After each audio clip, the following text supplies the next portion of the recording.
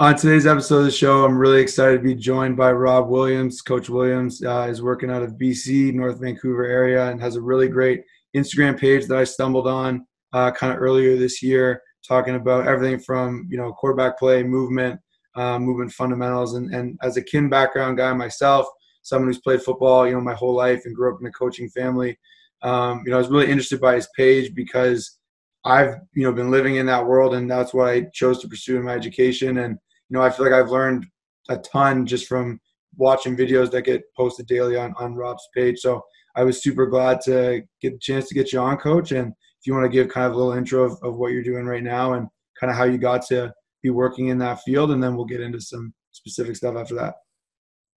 I appreciate it. Yeah, it's your kin background and football background. When you blend those together, it probably didn't take long to realize that a lot of what you learned in football didn't jive with what you were learning in kin. And that was sort of me. I played all sports growing up, had lots of injuries, knew that I wanted to go into kinesiology, grew up in a town where there was no football and always wanted to play.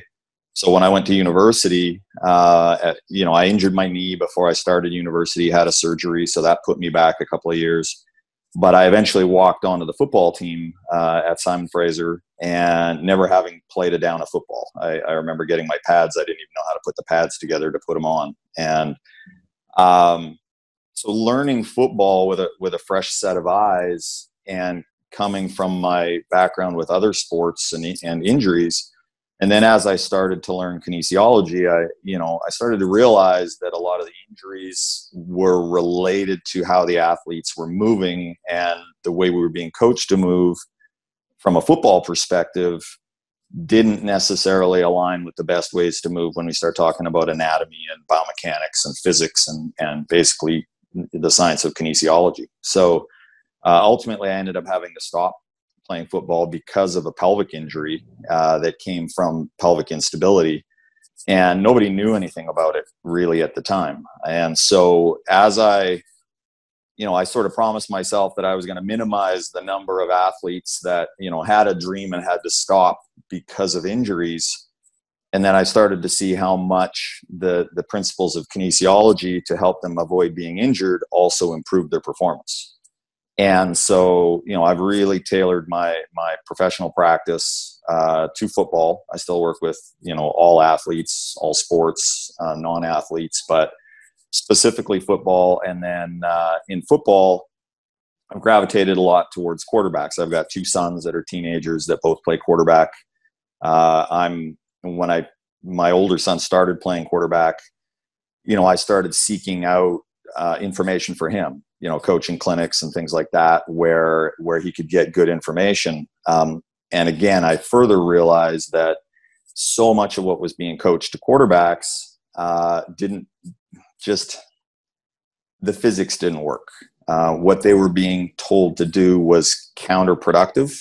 And I say this all the time, it's nobody's fault. It was just, golf's sort of ahead of the curve.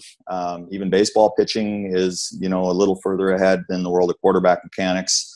Quarterback mechanics hadn't had the evolution yet where we said, well, let's bring the science into it, and let's talk about, how they're being taught to throw a ball. And through all of that and all the different athletes, my practice goes towards, I work with a lot of offensive linemen. If you can teach an O lineman how to actually anchor into the ground.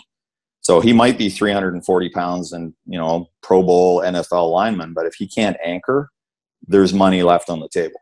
And it's not, hey, we don't need to get him in the gym and make him stronger. It's more about how to use your body to get the most out of what you already have. And there's always so much room for improvement. Change of direction. So running backs, receivers, DBs, that's an area that, I know you're interested in, and that I've really seen. Again, there's money left on the table. Let's just use a couple of laws of physics and say, okay, when we have an athlete that's running that direction, we want him to turn and go that direction. There are some things that are just non-negotiables. We know it in other aspects and other sports, but it's not what's been coached in football yet. So, to me, I lie awake at night going like, wow, how did this not get applied before?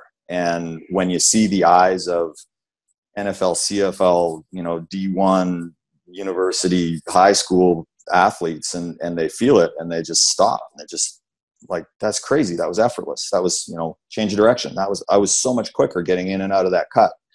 So that's for me where I've tailored, my practice and what I get excited about, and I can talk forever about, obviously. So, do you want to start with sort of change of direction? Is that your thoughts? Yeah, and I think what's cool about this, and obviously, the Instagram account, the first Instagram account I followed you on was your QB motion page. So that was, a lot that was kind of what drew me into what you were doing, and I was loving it.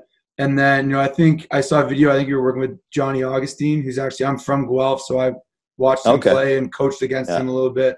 I was playing and then coaching kind of while he was in his career at U of G. So, I saw that and I was like, man, I didn't even know. Like, I was impressed and enjoying learning some of the stuff you just talking about quarterback play. But I think, like you said, there's so much, when you talk about leaving money on the table, whether that's just injuries and, it's not so much, okay, I didn't achieve my best. I just wasn't at my best as much as I should because I'm hurt. I think like players think about that, but I don't think players think about whether it's movement skills or, I talk to our young guys all the time, flexibility, mobility, right, how that affects your pure performance, right? Yeah. And how, a couple little things can help, not just, you're going to be healthy and that's good. And like, I feel like when players hear that from coaches, they nod their head and go, yeah, everyone wants to be healthy. I get it.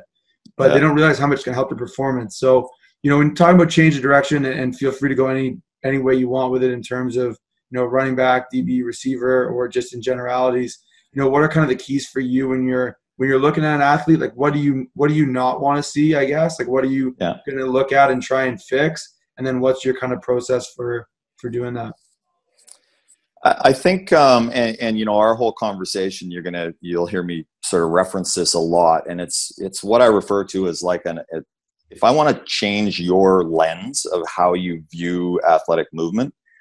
And so when you look at a receiver or a running back or a quarterback and, okay, let me take a look at that movement and see, do I think it was efficient or not?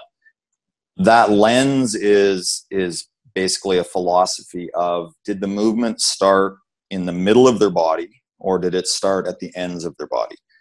And almost all positions in most sports have been historically coached from the ends of the body. So let's go back to quarterbacks. There's an entire multi-million-dollar industry for quarterbacks that's basically been built around from the elbow to the hand. And, quarterback gurus everywhere who, if you don't have your knuckle on the seam of the ball or your finger in the right place on the laces, there's no way you can throw a good ball. And massive amounts of emphasis placed on this segment of the body. And everybody knowing if your thumb's not in the right spot, that's not going to be a spiral, it's not going to be accurate, etc. And when I came in and said, well, okay, like this is less than 5% of that quarterback's body. Now imagine, so if we've optimized this, but if the rest of it isn't optimized, what are the chances this is going to do the right things? So if my base isn't right and I'm not generating my power with the right muscles and everything else. So, and the other thing was front toes, point your toes at the target and then you're going to be accurate. Well, where your toes are doesn't have anything to do really with where the football goes. We want to make sure that instead of using the smaller muscles at the ends of the body to do the majority of the work, go back to kinesiology, we want to use the bigger muscles in the center of the body that are attached to the biggest bones and the biggest joints to do the heavy lifting. We want them to drive the power. We want them to create the movement. And then we want to fine tune with the elbow to hand or the foot. So if you think about most change of direction, whether it be, receivers running a route or a running back running with a ball, there's so much talk about, with receivers, right? Break down, beat the drum. There's, point your foot here. There's so much talk about the distal extremities, what they're doing with the feet, what they're doing with their arms.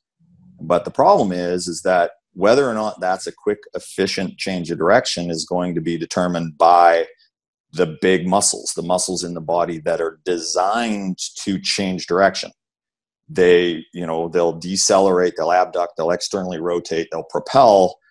And this is where we start talking more about the glute muscles and the hip flexors and the abductors of the hips. And so if we're being coached from the periphery to do things with our hands and feet, but we're expected to do a movement that requires these other bigger, more proximal muscles to create the movement, we get a situation where that running back or receiver gets to the point of their cut, breaks down as they've been coached, but gets stuck, doesn't get in and out, doesn't what I call ricochet with full velocity. They basically stop and now have to restart in their new direction. We want to try to minimize that. We want to try to minimize, unless there's a reason for it, unless it's like, okay, I'm going to decel, throw a head fake, get the guy stuck, and now I'm going to get out. But if it's, hey, I need to get in and out of this change of direction as quickly as possible, which I find most change of direction, it would be beneficial if I'm in and out of it fast. Well, how do I coach that athlete to be in a position where the best muscles that are designed to do that action are contributing? Okay, well, now I need to talk about changing their body position, changing their angles, changing their movement strategy.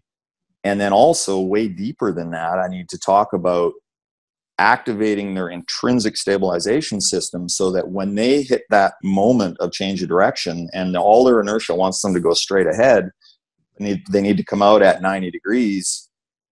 If they're not connected inside their body, what's going to happen is they're going to spill, they're going to shear, certain muscles won't fire that should be firing. And so now it's an inefficient change of direction. And that's, the depth of science and knowledge and research that's gone into how to stabilize the pelvis and the spine. It's massive. There's a whole world of rehab. There's a whole world of surgical medicine that's all around, how do we stabilize your pelvis? How do we stabilize your spine? If we teach an athlete how to do that inside their body, whether they're hitting somebody, throwing a football, changing direction, blocking, if they're tied together, every movement is going to be more efficient. But that's part of what's been missing in the sport. And, I talk about it, especially when I do like quarterback camps. I do a lot of stuff with the Elite 11. We'll have 100 quarterbacks there, and I'll say, okay, I have 100 quarterbacks. Now, pregame, you guys get all strapped up, you're geared up, you got your lids on, who would start the game without tying their cleats? And everybody's looking at it, it's like nobody puts up their hand. None of them would ever think about starting a football game without lacing up their cleats. And I said, well, why? What would happen? Well, you might slip, you'd trip, you wouldn't be connected to the ground, like lots of great answers. And that's exactly inside your body. If we haven't activated this intrinsic stabilization system, every move you make, basically your body's going to shift and shear. It won't be stable. It won't be connected. The muscles that attach to that unstable structure won't create maximal force because they know that they're connected to something that's unstable. So without that inner unit core activation and the right muscles doing the job, now the body won't perform at its best. And we know then we start getting shearing, we start getting slippage of joints, and we expose that athlete to injury. So let's make sure they're stable intrinsically, make sure their core is working to stabilize their pelvis and their spine, make sure they move from the center of the body when they want to create their movement, use the biggest muscles that are designed to do these massive, powerful movements. And then now let's use the extremities for control, for precision, for spinning the football, so that's the lens. Like if we can use a lens of, okay, I'm not going to look at where his foot was pointing. I'm going to look at what his hips did. I'm going to look at whether or not he separated his pelvis from his rib cage in the middle of the movement. Because, especially in rotary movements, that's almost everything. But it's something that hasn't really been identified. So long explanation, but if I've got an athlete that's running this direction and I want them to come out that direction, I want to look at what's their strategy, because there has to be some deceleration before a change of direction. Because if they don't decelerate before they hit that moment, that change of direction or cutting step, as I call it, they're not going to be able to carry their speed through the cut. So how do they decelerate? What's their strategy for that? What's their leverage? What's their body angle at that moment of change of direction? Are they leaning into the cut, or are they spilling outside the cut? Are they top heavy? Because they should always be leaning in. Again, unless it's intentionally, I'm going to throw a head shoulder fake where we might have a subtle movement. But even if that compromises the efficiency of the change of direction, then you'd be better off just doing a really good cut and not worrying about the head shoulder fake. If your head shoulder fake gets you stuck and now it takes you forever to accelerate out of that, it doesn't do all the fakes you want, that DB or linebacker is just going to, yeah, okay, you're not going anywhere. Oh, now you're going to start running again. I got you, right? So that deceleration strategy, that leverage, and then now when we come out, do we propel with the big powerful muscles, or do we basically reach pull, which is a distal movement strategy, as we start to come out of that change of direction? So, lots of words, but when I'm out on a field and I'm trying to get skill athletes and quarterbacks. And I use exact same stuff with linemen because it's all about leverage.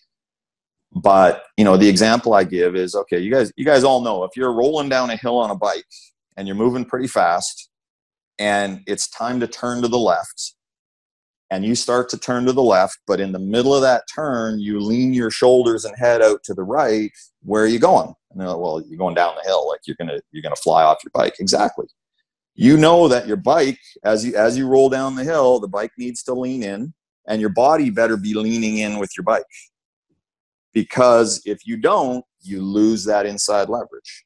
And so, with a guy like Johnny Augustine, unbelievable athlete, super explosive, crazy hard worker, at the moment he's changing direction, if I came and just pushed on him with two fingers, I'd spill him outside his cut when he started, because there wasn't that leverage. Now, when he gets that leverage, he's in and out of his cuts. I use the example of like, throw a tennis ball at a 45-degree angle to a wall, it skips off the wall and comes out at full speed. That's how we want to cut. In and out, done, right? Not, beat the drum, pound the feet, come to almost a stop, and then, now start coming out of that. And again, it's situational, but when I talk to coaches and I say, okay, well, let me understand, because I don't know football the way you do. As a football coach, I didn't grow up playing football. I never played quarterback. I never played running back or receiver. I was a D lineman. I played D tackle. But so you tell me what you want that athlete to do. Do you want him to get out of that cut quickly and get separation from that defensive player? Yeah, of course. Okay, well, here's the right strategy for getting that to happen and to be efficient. To simplify a cutting process, unless there's a situational reason to do something different, I call it a 3-step cut. First step is your break or decel step. And there's a strategy for where it goes, what angle that foot is at, what's happening with the rest of the body when you drop that decel step. Your second step is your cutting or your change of direction foot. Simple way to look at that is, if I'm doing a 90-degree cut, that second step should be at 45 degrees. If I'm doing a 60-degree cut, it should be at 30. So that foot splits the angle of my cut. Now, where the foot goes is determined by what the hips are doing. So the foot is only a barometer of what happened at the hip. So, here's the outcome. That's where your foot was. But the reason that happened is because your hips did or did not do this. But 1 is decel step, 2 is change of direction or cutting step, 3 is your drive. You're exploding off the hip of that change of direction foot. You're using the biggest, most powerful muscles, which are the glutes. Because in any cut, we need the pelvis to change direction. It's coming in square and it's turning and it's coming out at whatever angle we're coming out. The muscles that drive, propel, and turn the pelvis are the glute muscles. So at the moment, as we decel and hit that change of direction step, if we've gotten into a position where we've inhibited the participation of the glutes by spilling into the knees and the toes and loading the quads, now the body's going to try to find a way to get the quads to do what the hips should be doing. And that's one of the biggest things, not only in quarterbacks throwing, but in anybody changing direction. So if I get into a situation where I'm quad biased, toe loaded, my hips and glutes are inhibited because of my choice of body position and whether I did or didn't, decel properly. Now my quad will try to do what my glute should do. And when that happens, the quad extends the knee. That's basically the primary function of the quad. Extending the knee wants to send me upward. So when you see somebody cutting and they come in and they compress and they spill into that cutting knee and toe, and the weight comes out of their heel and out of their hips, usually their next step is almost vertical. They go down in and they come up. And there's no reason to change levels when what I'm trying to do is come at you and come out over here. So when you see an athlete change levels too much, it's usually, okay, let's rewind it back to how did they decelerate? What's their leverage? Did they get into their hip for their cut, or did they spill into their quad? Then if they're in their quad, they're in trouble. Basically they've thrown away the best muscles, and now we have to try to make do with less efficient muscles to get out of my cut. And then that's when you'll see things like, the athlete will pop upward, or their first step will be under themselves because they can't explode out because they're in a position to use the wrong muscles. So on any sudden change of direction, 1, 2, 3, and they're already gone. And they should be able to do that at very high speeds. So, I've got guys that I've mentored for years and athletes that I've worked with that they'll send me stuff off the internet, and it'll be guys, doing cuts and, whether they're self-promoting or coaches promoting, but it'll take them 7 steps to get in and out of their cut. And they're moving fast and their feet are moving fast. But if you're taking 7 steps in there, couple in and a couple out, when it could be done in 3, we know that's not, you're a freak athlete and you're an excellent football player, but there's so much room to improve that.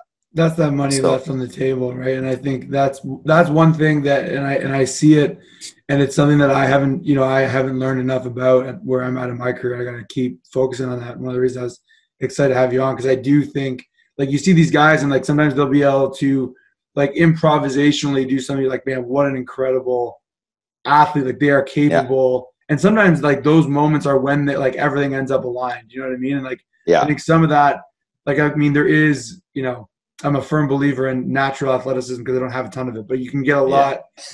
I've seen guys that are super gifted that continue to improve because they take that ability. Hey, maybe sometimes naturally their body is able to be tied together, like you said, or naturally they're tied together more than, the average athlete, but, they're able to take that, a guy like you said, like Augustine or some of the other, elite guys that you work with, and able to, really, really improve that aspect of the game. So that's when Johnny first reached out to me and I was looking at mentoring him and I just jumped on and I said, okay, well, let me see what's out there on him. And I saw 1 or 2 plays of his that's just, okay, wow, this guy is an athlete. And even though the movement strategies aren't optimal yet, there's some special stuff in there that we're going to be able to work with. And then all I've seen since then is his work ethic is crazy. So it's pretty neat. Like, it's just one of those situations again where I get jazzed about what the potential is,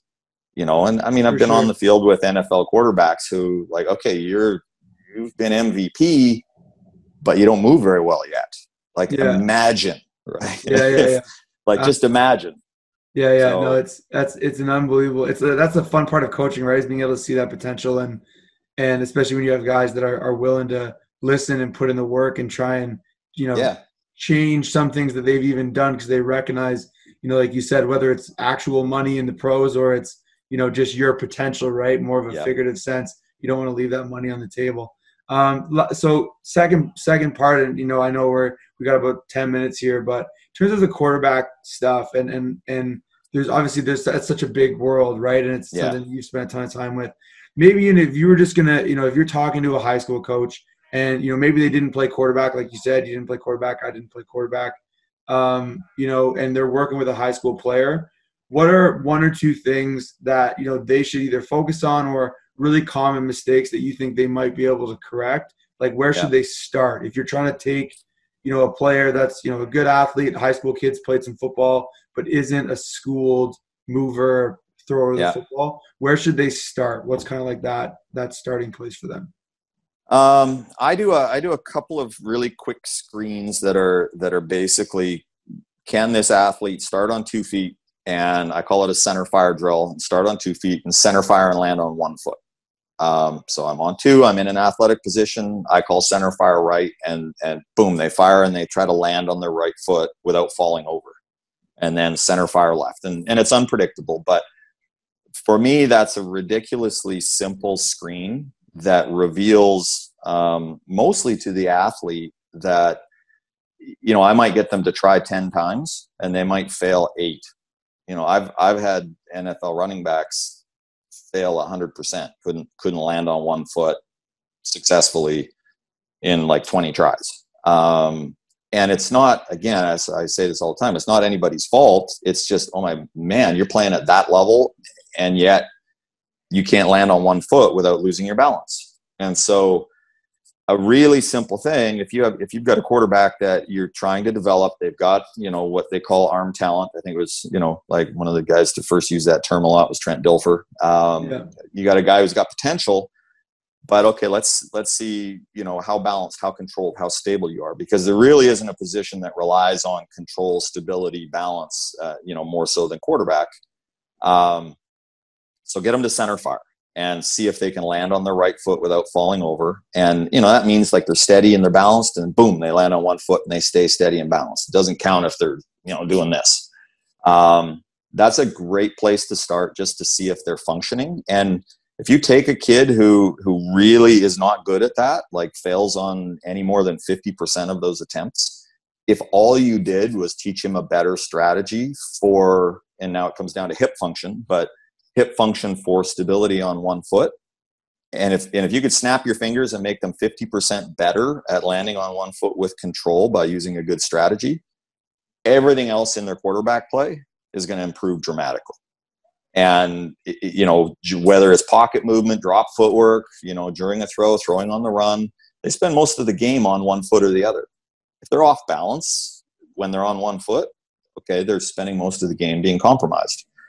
And so that's one of the first things, and it's so foundational. This is almost like saying, okay, before we give you that, great power program in the gym, we're going to see if you can do a body weight squat properly, right? That's how foundational this is. And it's perfect because we need to look at those things that have been kind of whitewashed and ignored.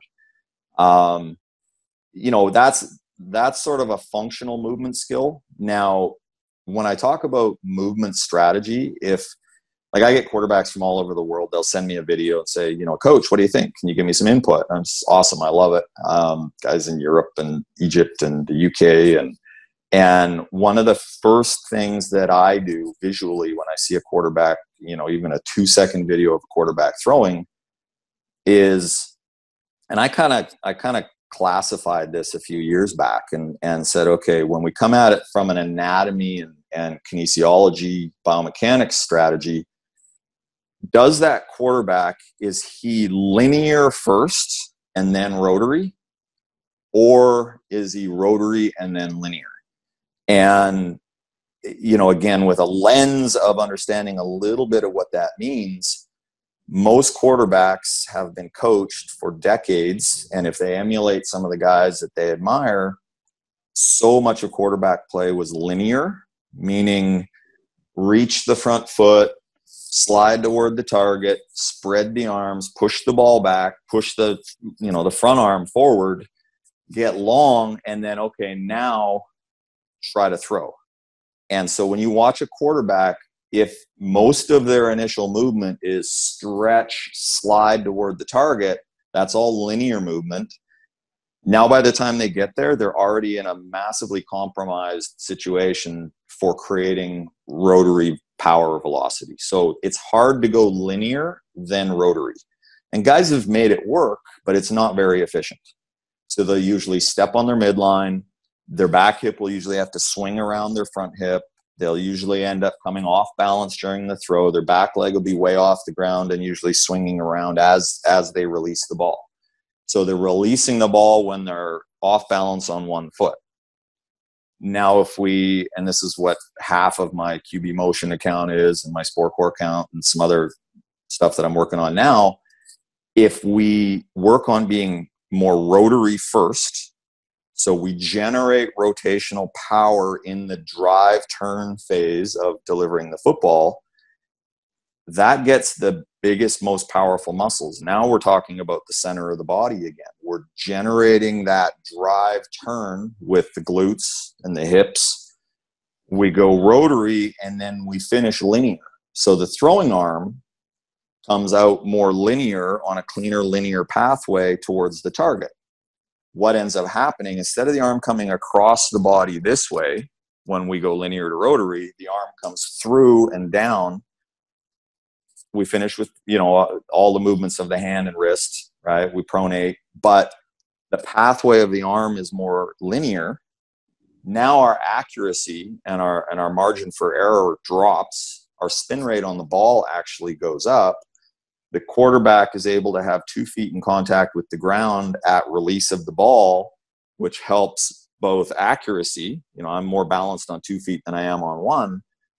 But it also creates an environment that's beneficial for deceleration. So any rotary movement, golf, baseball, throwing a football, we need to accelerate, but then we need to decelerate to transfer the velocity out the chain to the ball.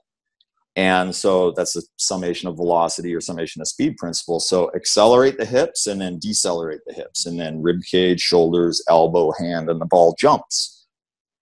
If we're over rotating and on one foot, because of our initial movement strategy of getting long, wide, and linear first, we're going to have a hard time decelerating. So we're taking what is potentially a major contributor to control and velocity, and we're just spilling it on the ground because of our strategy for movement. So as a coach or as a young quarterback, take a look at a video or your throwing strategy and say, did I go really long first and then try to turn, or did I turn first and then extend out of that? Which is, I've had lots of long, in-depth conversations with guys who, were significant NFL quarterbacks, et cetera. And at first there's always some resistance because that's not really the way it's always been done. But when we start talking about, again, the anatomy and the physiology and the mechanics of why this works better, that's when all of a sudden they try it and they feel it and the eyes light up. And it doesn't matter if that's an 11-year-old quarterback or a guy who's already retired. So for me, that's been in the quarterback world. I had a guy reach out yesterday, and he's a new CFL quarterback, very high level D1 quarterback in the US. Never communicated with him before. He's been coached by a number of the coaches, even guys that I've mentored and shared stuff with. And he sent me half a dozen videos, and I said, I need you to look at this. And this is the summary. You are currently linear to rotary. And when we simplify that and sort of flip it, now we're going to have all of these advantages. So does that make sense? I mean, it's kind of no, absolutely. It's a bit abstract in this world, but it's also, I've tried to oversimplify it.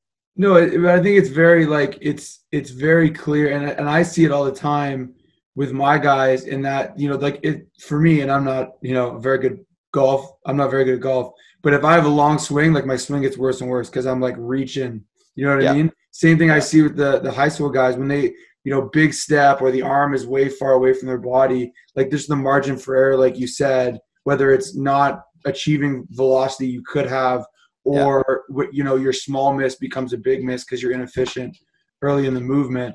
I think that's a really concrete idea coaches and players can take. So, really appreciate your time. I know you got another thing coming up here, so I'll let you go. But, I think I'll throw in the links and stuff to your pages. And, it's something that, I've learned a fair amount from already this summer and looking forward to seeing more. So I appreciate your time, Coach.